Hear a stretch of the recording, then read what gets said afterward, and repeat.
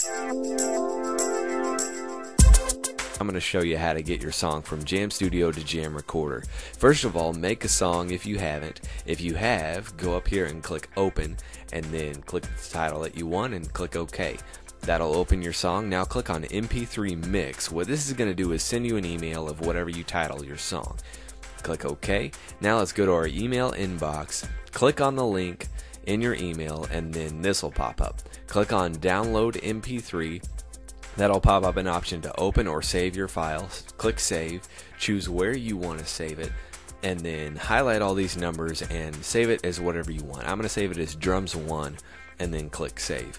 And this is as fast as that takes.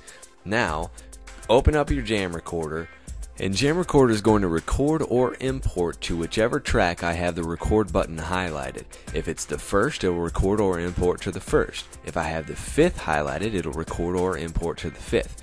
I'm going to highlight the first and click Import. Now I'm going to double click on drums 1, and it'll import my drums into track 1.